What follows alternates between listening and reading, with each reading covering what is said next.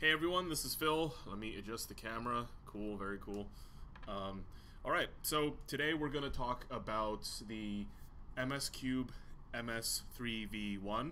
Say that 3 times fast. It's kind of an unconventional name for a cube for a few reasons.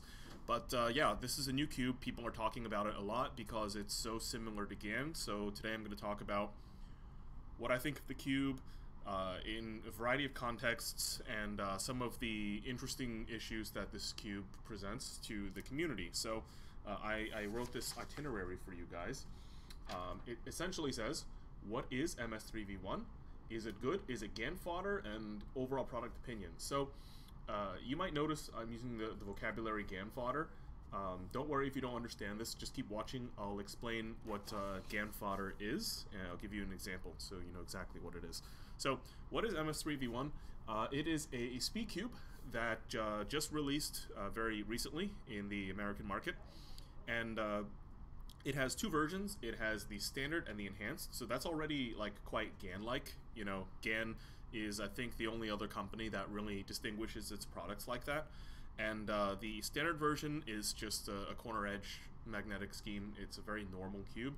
And the enhanced version has center edge magnets in addition to corner edge magnets, kind of like the Volk Elite. So you have one with 48 magnets and the other with 96 magnets. And that's the difference between standard and enhanced. Of course, the logo for the enhanced is like fuchsia, and the logo for the standard is green. And that's about it. Interesting fact about this cube is that its designer apparently worked for GAN as a former GAN engineer. That's one of the things I've been hearing around, and I think it's pretty credible. And it definitely kind of explains why the cube looks the way it does. Instead of the honeycomb pattern it has on the internals, it has this spider web design, which pretty much it's the same thing. It reduces friction and it holds lube. It's the same thing. It doesn't really matter what pattern it is. I think it's a very small detail. So I suppose it technically matters, but for all practical purposes it doesn't. And it has an interesting latch-based core system. The cube does not use screws. Instead, it has a little dial you can turn for tensions. There are 5 different settings, so that's pretty cool. You can tension it by hand. I personally like a screw, but hey, whatever, you know, 5 tensions is better than 4 tensions, is better than 3. The more granular you get, the more detail you can get, the closer it is to an actual screw. And the other part is the elasticity adjustment system. It's really subtle and really actually kind of hard to understand, but apparently you can hook in the centerpiece and turn it to the left or to the right, and depending on where you turn it, it compresses the spring in a different way. It's extremely subtle, and I actually struggled for quite a while before understanding what it was, and I'll get back to that in the overall product opinion. So now a lot of you are wondering, is it good? You know, for speed cube, is this cube good? And my opinion is, yeah, it's pretty good. I'm not going to sit here and be unrealistic and say it's as good as a GAN 11, because it's not, but it is for its price. Not a bad cube. The standard version runs for $29.99 and the enhanced is $34.99. I think the enhanced actually has value. The standard not so much, because without the extra magnets the cube does have some stability issues, which is one of the main sort of discussion topics for is it good. But yeah, the enhanced version, it is more stable, it is more usable, and it's a lot more enjoyable because it's not, you know, like so flexy and squishy that you can't control it when you're turning fast. So it's pretty good. It's a little rough. Reverse corner cutting is a little problematic, and M slices are not super sharp, and it still has some stability issues despite the extra magnets. So I think while it will attract certain people to use the puzzle, it might not get attention at the highest levels of speed cubing, because it doesn't really offer, you know, any big performance jumps compared to the flagships that are already out. If I had to compare this cube with other cubes, because I know that's important, I would say on the outside it looks like a GAN. That's really obvious. Just take a look at the... Shoot, I just pointed it the wrong way. Take a look at the picture over here, I think. Yeah, and yeah, obviously it looks like a GAN. If you covered up the logo, you'd be like, oh, that might be a GAN. On the inside, it feels like a mix between the Valk Elite and an MGC. It has a kind of like a compact, crispy, sort of crunchy feel to it that is, yeah, similar to the cubes I just mentioned. And of course, because it has the center edge magnets, it'll feel like a Valk Elite. So yeah, on the whole, I think it's a serviceable cube. At $34.99, it's not bad. It's around the same price as like a WRM 2020, and yeah, but I don't personally, I don't think it's as good as, you know, the WRM, the classic WRM, or the GAN 11. It just doesn't stack up for stability reasons. So the third topic is it GAN fodder. Fodder, yes. So when people use the word fodder, typically they use it in like a food feeding context. It essentially, most of the time, it has to do with like feeding animals. But in this context, I think it's really appropriate because GAN fodder has really enriched GAN in the past at the expense of other companies, and I'll give you an example. So the biggest example I can think of is the Yuexiao EDM, the Guoguan Yuexiao EDM. That is the biggest exhibit of GAN fodder I can find in this market. This is how the story went. So Yuexiao EDM released with a switch-based magnet system. You just adjust the switch and it adjusts the magnets. On a side note, this cube doesn't have adjustable magnets, but I don't think it needs it, so that's cool. So back to the topic, the EDM could adjust magnet strength using a switch, and that's amazing. That's cool tech, first of its kind, released on the market. Again, don't want to make any assumptions. We don't know if GAN conceived the idea simultaneously or before, but just didn't execute it as quickly. But long story short, Moyu came out with it first.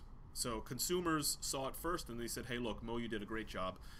But what's awkward is, the cube was not stickerless, and Moyu behaved in a way that was really strange. They discussed things about how it wasn't practical to make it stickerless, and that alienated a big part of the market. You know, a big part of the market is people who like stickerless cubes. In fact, it's so compelling that GAN didn't even release a black version for its new flagship, the GAN 11. So for a company that does 3x3 so much and has it being a big part of its portfolio, you'd imagine, you know, people would take it seriously, and GAN made a somewhat okay decision.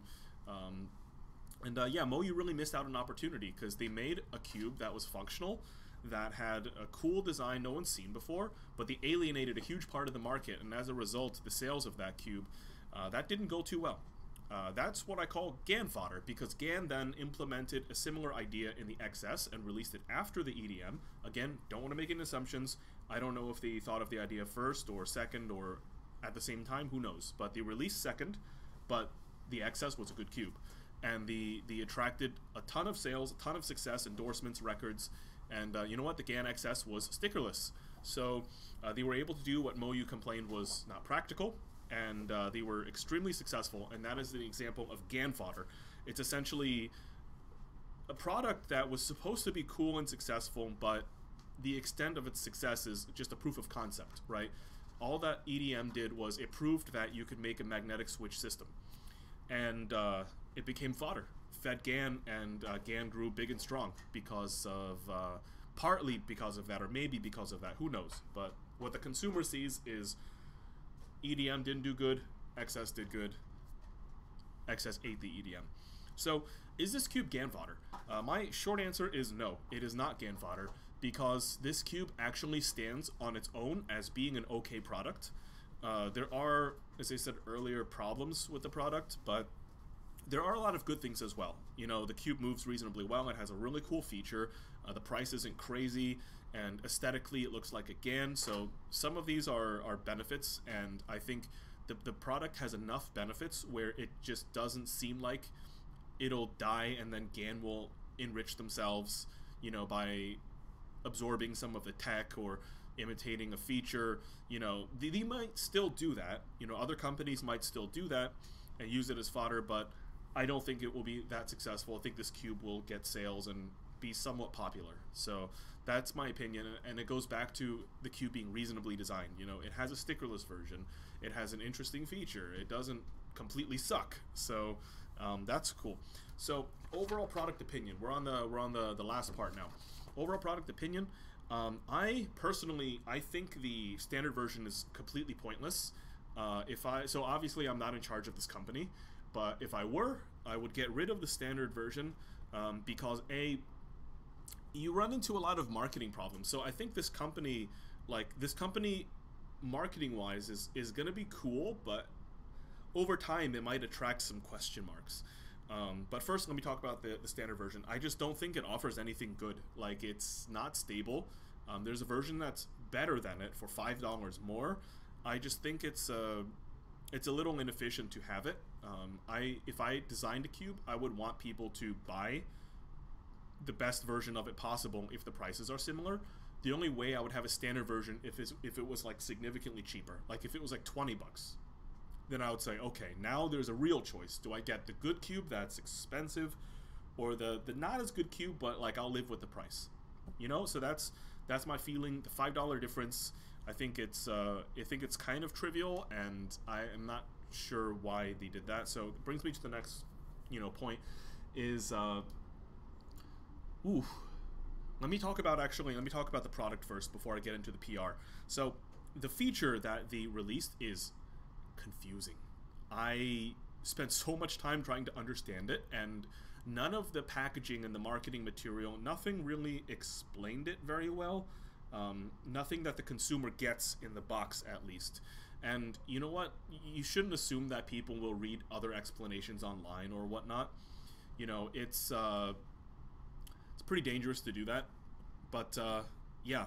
There's nothing in the cube's packaging explains actually what it does. So we actually we studied it and we made a YouTube video about it. We being the cubicle, so you can check it out. I have a link in the description if you're curious. It was actually frustrating. I opened the product and I became a consumer, right? Because I'm just a cuber. I like cubes. I have some experience in it, and I wanted to understand this feature so badly, but it was so difficult because it's not very well explained. So I think the feature's interesting, but I don't think it's very good. Here's why. One, it's not well explained. Two, you've essentially, it's really, actually, for me, it's hard to adjust the elasticity system when I can't see what's being adjusted. So there's a hook that goes in and it can be turned left or right, but I don't know where the hook is relative to the hole because I can't see it if the cube's assembled, so I have to disassemble a lot of the cube in order to actually see what I'm doing. And I think any elasticity adjustment system that requires disassembly is going backwards, because the norm now is you adjust elasticity without having to fiddle with your cube. So I think the feature is at best extremely novel and fun and interesting, and at worst confusing and over-engineered. But hey, it's a new feature. It doesn't use screws.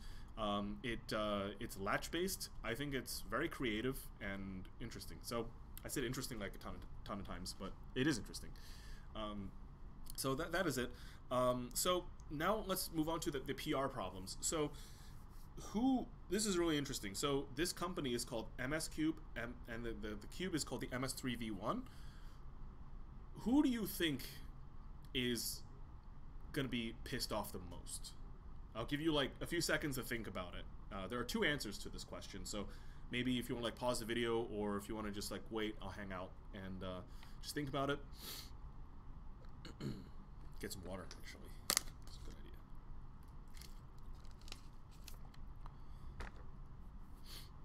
idea. Okay, so I personally think that this product and this company serves to piss off two companies. One, Qi.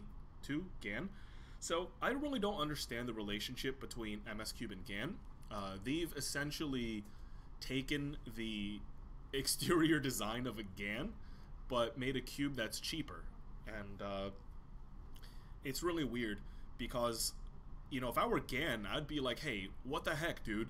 Like, you used to work for our company, then you up and leave, and then you make a thing that's like half the price, that looks the same. This serves to confuse the consumers, and it's really awkward and strange. of course, I don't know how GAN feels. Maybe GAN receives a royalty for you know, this cube being sold. Maybe they have an agreement where the designer is allowed to make something that looks like a GAN.